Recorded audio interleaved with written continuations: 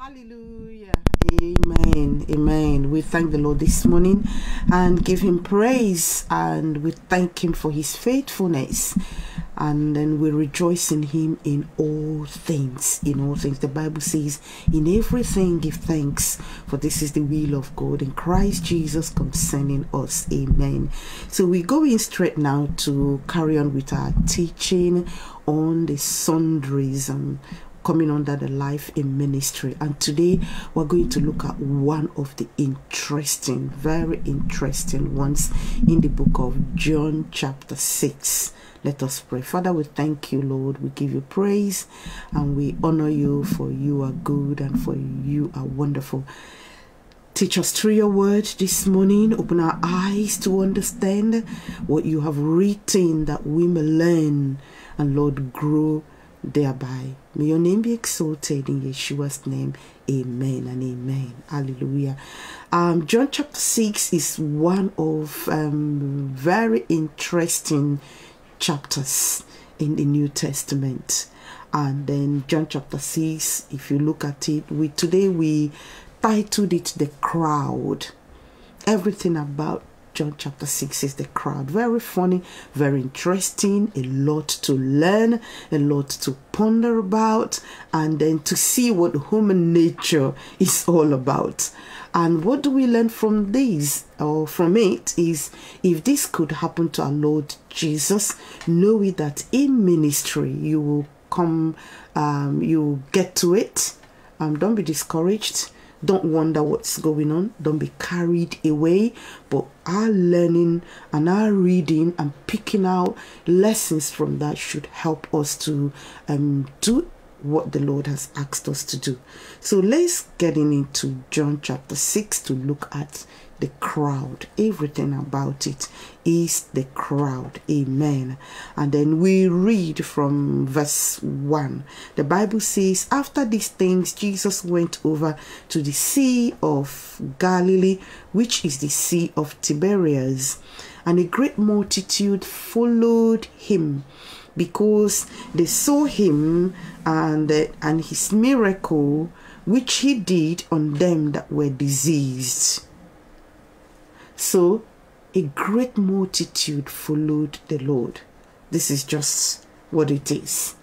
And this great multitude that followed him, brethren, so many people were there, and it's great because they saw the miracles which he did, and that was it. So that's the crowd for you. There's so many reasons why people are in the crowd. For Jesus, a great multitude followed because of the miracle he did. In that crowd also we have the scribes and Pharisees who were also following to see if there's something to catch out. In that crowd we also see those who really just carried on. So our prayer is that may the Lord open our eyes to also see our own crowd and how to deal with it. Whether it's a crowd of 5 people, crowd of 10, crowd of 50, crowd of 1,000, it's just making us aware to know what is around us. Some followed just to see the signs, and that's all. That's the only reason why they followed. And then they just want to see it. So the crowd that has come to you, are they the crowd of sign seekers or truth seekers, or they're looking for one thing or the other from the Lord? So it's good to discern so that we're not having miracle chasers all around us, because this is what we could see here. Some also came because they had Jesus preach, so those words motivated them. They had Jesus preach, and those words touched them, and genuinely they came to hear him, to hear what he has to say. That's also the crowd. We'll also see genuine brethren who had come to church not for anything, but they came because the word touched them. They want to love Elohim more. They want to hear him more. They want to know his way, not for what they will get, but that they may inherit eternal life. They also are in the crowd. And my question today is, am I one of those genuine seekers? Are you one of those genuine seekers? So let's carry on. In verse 2, we can see there that these great miracles, these great signs, then they came after him. Then we're jumping now in verse 11 and then reading what the Bible had says there. Jesus, because they were hungry, he distributed food to them. Everyone ate, and then when they were hungry, he said to Philip, give them to eat. Philip said, where will I get this money to feed these people? It's a lot.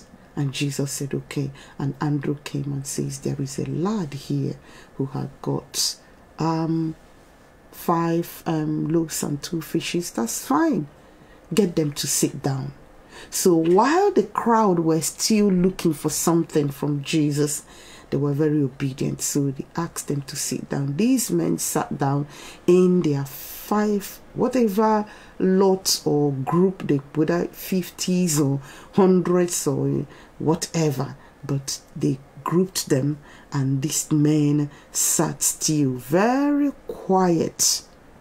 As long as people are still waiting to get things from you, they're going to be obedient. They're going to hear. As long as they're still looking for that miracle, whether for a child or to get a job or to get a new house or to buy a new car or to, get married or whatever they're looking for, they follow diligently. They are very obedient. They will sit quietly. They will pray when others are praying because they are still looking. That's what we could see from this crowd, because we see them later on who really they are. It's quite very funny. Look, reading this morning. So they will remain absolutely quiet. So, but don't mistake those following. It might not really be real. When people are desperate, they can do anything.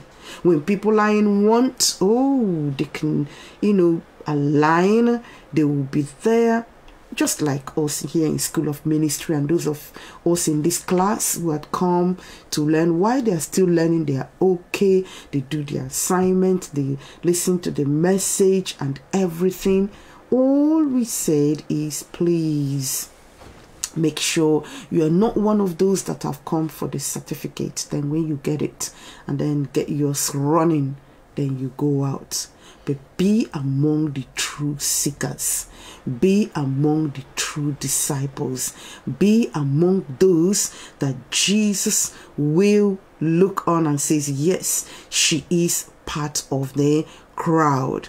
So when you see all these things, don't be carried away.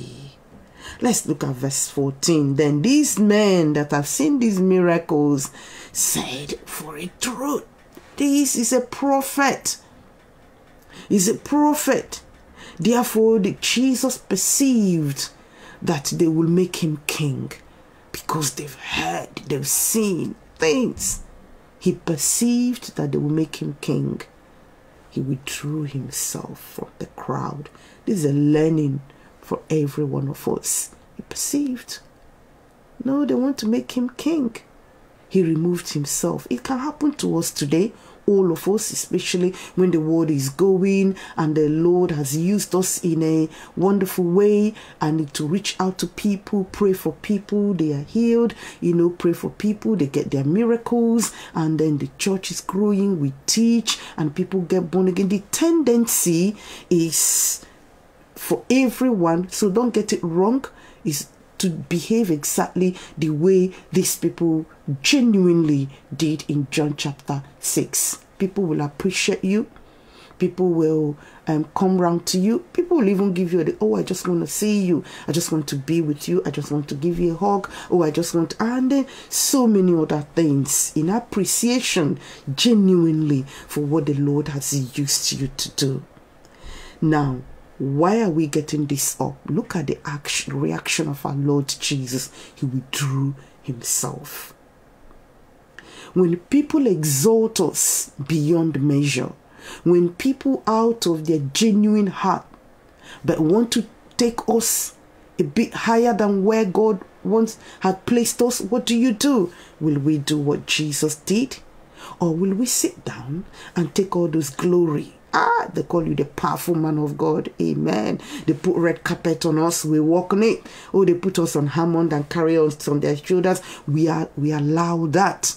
And they carry our Bibles, handkerchiefs, and all those things. And they try to exalt us more than we should be. No. Because that can go into the head, to be honest. It's just, remember, it's not like, oh, those who do it, you shouldn't know. It comes so subtly. We need to watch out for them. They come from genuine heart. But it's now for us to know that we are nothing without Christ. All he did it through us and not to accept to God's glory to ourselves. A lot have done that in ministry. A lot have allowed what God has given to them to go into their head. And they are unapproachable. They feel so proud. They feel so elevated. Their words become beginning and the end. And pride sets in. Look at what Jesus did here. He withdrew himself when they came to make him king. He perceived it. And he says, no. But look at another thing we learned from there. Make him king. Herod is still there. The Roman soldiers is still there. Pilate is still there. At least Caesar is still right there in Rome. So what power do this crowd have? Helpless crowd. That the soldiers are still going after them, making them to pay tax, the tax collectors. If you don't pay, you're in trouble. They're even looking for who will rescue them. And now they want to make someone king. No, that would be the king of fake kingdom. Because it's not real. The powers that be are still there. So Jesus cannot be made the king of fake kingdom. He is the king himself. So what is it that man will make him? The man he created. He's the king of all kings. So brethren, let's watch out. When all these things are coming, Satan stages them to throw off men and women of God. Those he had given anointing, Satan will stage it in so many ways. If he tries to give you a cup of sugar to take, wow, you said no. Because you recognize the cup of sugar immediately. You said no. He knows that. He will add that sugar to the donut, both into the dough and then glazed it at the same time and offer you. Probably you'll be dazzled. You'll see the glare of the glaze, and you wouldn't want to. You said no, there's still sugar. He will put it in the actual cake and add all those things as you're eating it. It's the same cup of sugar he had given to you. Watch out. Watch out. If he tries this way, he didn't get. He will try the other way. He will try the other way. Please let your eyes be open. Our Lord Yeshua Jesus right here withdrew himself because no man can make him king.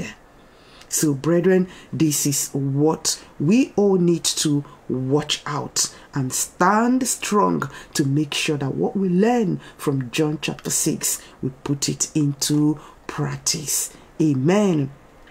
So let's carry on to see the same people when Jesus said to them, look, you are not looking for me. Look not for the meat that perisheth.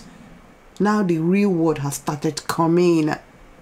Don't look for the meat that perishes, but look at the one you will eat and hunger no more. The one you will eat, drink, and thirst no more. The eternal word. Now, you came to look for Jesus, and he's giving you what he has got. People got angry, got offended. What does that mean? Will he kill himself and give us his flesh to eat? That's better hard saying. And give us his blood to drink. But we came for eternal life. People come to church to get temporal blessings. They want to be prayed for so that they can get a house. But the preacher says there's more than a house. In John chapter 14, the Bible says, in my Father's house there are many mansions. If it were not so, I won't tell you. I would have told you. Then, now the word is coming. We should take that word with gladness to look for the eternal life instead of getting angry. There's no need. Jesus gave them the word. What they ate is only bread. And they're hungry and they have come back in again to look for, we're looking for you. Great multitude. You eat that and come back again. You get that house, it will be repossessed. You get that house, it will get burnt. You get that house, and then termites will eat them for those who are living in tropical countries. You get that house, thief will break in and take them. That temporal thing you're looking for, that car will have an accident, and even if it doesn't have, 7 years, 8 years down the line, it's going because it's ordinary machinery made people's hand. It will go. They will the iron will rust. And Jesus was giving them what they will eat and hunger no more. The word of eternal life, the word that liberates, the word that opens the eyes. Amen. The actual word. And that was where the problem came. And then the zeal and everything they came with all did what? Turned. And for us today, there may be people you're trying and then to do good for. They have come to church.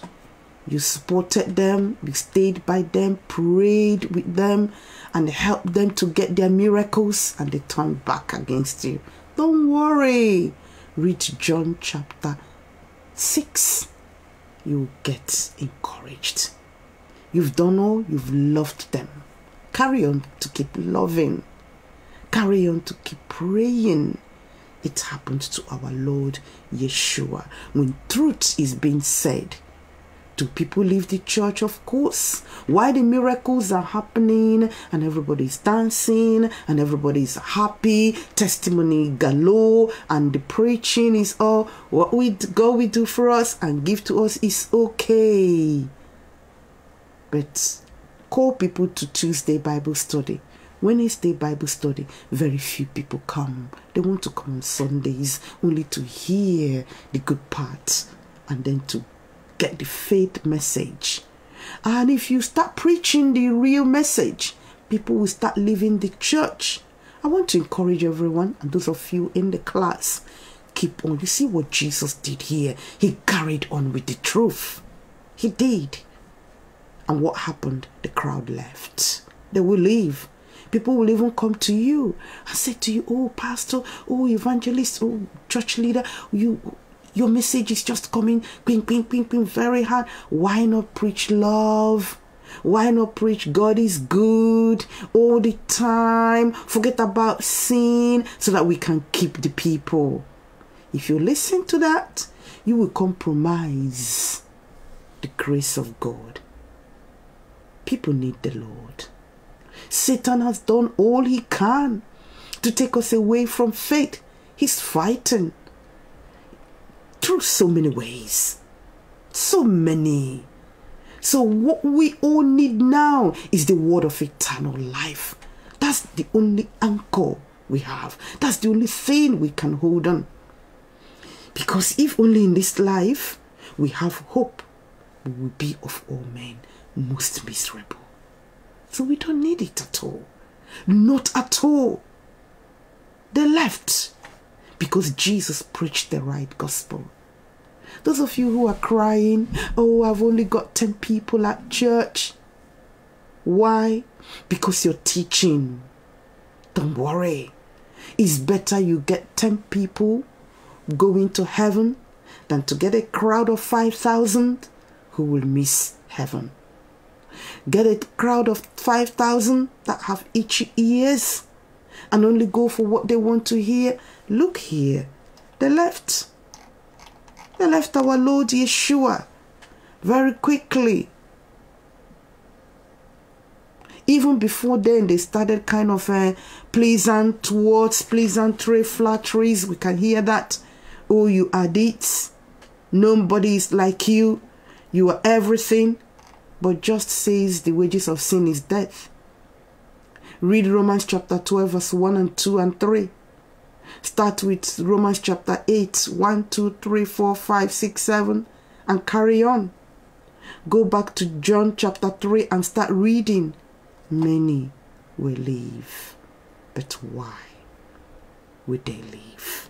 So these are the things we can see. The crowd that will come. So many characteristics. While things were going well, they are okay. They are quite fine.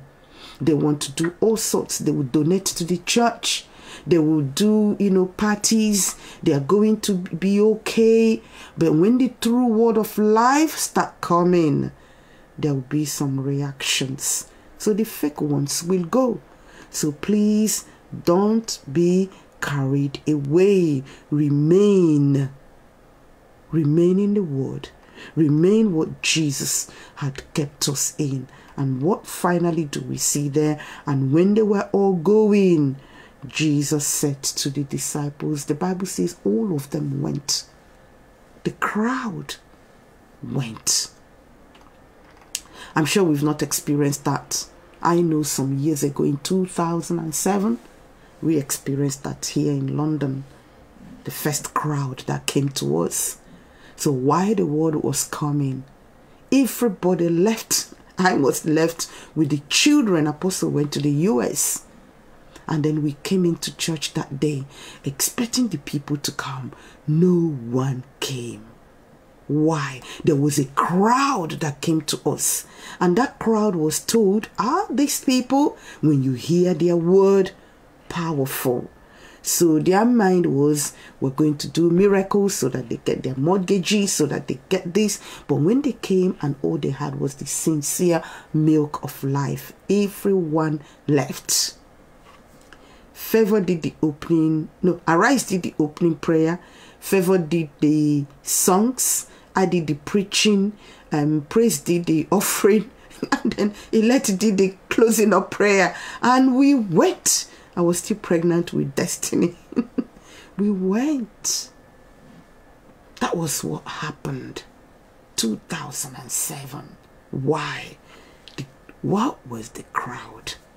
But glory be to God today. We have brethren who are genuine brethren across the world. Satan didn't know in 2007 that what God has done today across in various nations is amazing. Genuine brethren, even those on Daybreak with the King life, they wake up every morning in the US, 4 a.m., 5 a.m. They've been praying for years, undeterred. Many are teaching even better than we are doing what has been handed down to them. Standing strong is amazing. Stand on what the Lord has called you. The crowd will be discerned. But today we're going to ask the Lord to give us the grace to discern the crowd. The originals are going nowhere. And Peter said, where are we going? You have the word of eternal life. Amen. And Jesus said to them, and because they have stayed, they will judge. They will remain. And today, by the grace of Elohim, they are in heaven smiling. Wherever they are smiling, waiting for us to join them. They made it. those who endured to the end. May we endure to the end, we shall be saved. The real people in the crowd, they will desire the sincere milk of life. Amen. As the deer pants after the waters, so their soul will pant after the Lord. The real, genuine people in the crowd, nothing deters them. They didn't come for the things of this life. They didn't come for the flowers that will die off in a second. No, they came for genuine, to seek the Lord, to know him with all their heart, with all their mind, with all their soul. Every word coming from the Bible is sweet music to them, is nourishing their soul, and they're growing. They are going out, making disciples of all nations. They come together. Jesus wasn't worried. He knew. That was why when they wanted to make him king, no, he can't be the king of fake kingdom. He knew they were not. That's the crowd. That's the multitude. Don't be carried away with the number chase. A lot of people are all about number chase. Oh, how many are we now? You know, I was, reading something somebody posted on Facebook and says, everybody carry on, carry on. We are now 600,000. We need to hit a million. Carry on. And people were going, sending all those things. And when you open to listen to them, they have no message. All they are doing is just keep sharing. Keep sharing what? What? Number chase. Some in ministry are feeling very discouraged, and they're saying, God is mine different. Look at so brother, look at so church. They have this, they have grown, they are this. So no, if the Lord open your eyes to go back again to read John chapter 6, to discern the crowd, you will be content with just the disciples that are faithful. Amen. Let us pray. Father, we thank you this morning, and we give you praise for encouraging everyone in this class through this teaching. There's quite a lot to say about the crowd, but we've just summarized it. Holy Spirit, minister to everyone who had not been happy or crying, looking or chasing the crowd or being discouraged by what they are seeing in ministry. Heavenly Father, let's get the word through you, and may we all be encouraged to carry on. In Yeshua Jesus' name we pray. Amen and amen.